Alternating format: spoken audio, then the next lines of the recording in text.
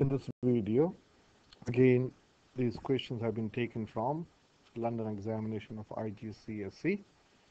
The first question is expand and simplify. Okay, so you got 3 times 4x minus 5 minus 4 times 2x plus 1. So when you're expanding and simplifying, you are distributing this 3, or you're multiplying this 3 with this 4x and 3 with this negative 5. So I say, well, this is 3 times 4x is 12x. Okay, I'll change this with arrow. And 3 times negative 5 is negative 15. Okay. And now you're distributing this negative 4. You're expanding, or you're opening the brackets, multiplying each term inside the bracket by negative 4. So you are thinking like this: minus 4 times 2x. Now, whenever you have a minus, be very careful. Minus 4 times 2x is minus 8x. So I'll write a minus 8x here. And again, you're multiplying with negative 4. This is where most of you can go wrong. You're multiplying with, again, negative 4 times 1 is negative 4. This is negative 4. Now the next step I call grouping.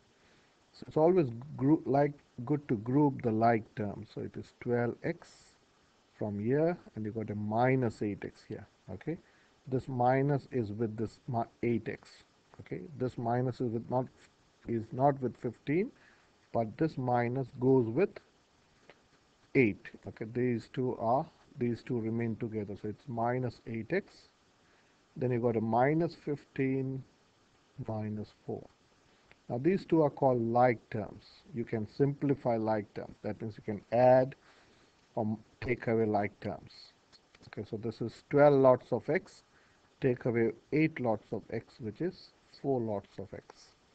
Then you got a minus 15 minus 4. Okay, so that's, if you're not sure, you can use a calculator. Minus 15 minus 4 is minus 19. So this is how I do it.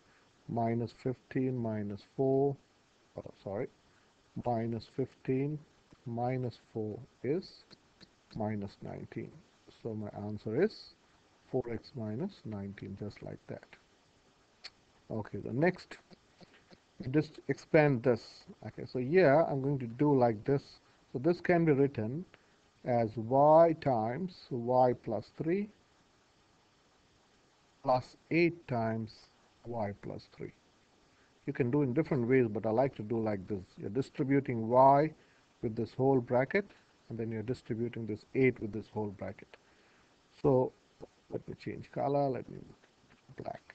So now you're expanding y times y. So let me show you. Y times y is y squared.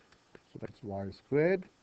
Then you got y times 3, which is 3y. So I'll write plus 3y here. I hope you can now see this is plus 8 times y is plus 8y, and plus 8 times plus 3 is plus 24. Now these two are only like terms. You can only simplify these two. So this is 3 lots of y plus 8 lots of y.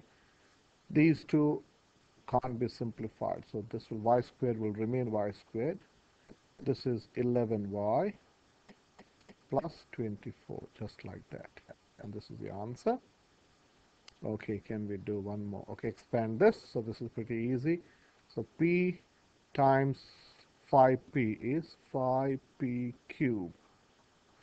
Okay, p times p squared is p cube, and p times 4 is 4p. So your answer is 5p cube plus 4p, just like that. Okay, see you in the next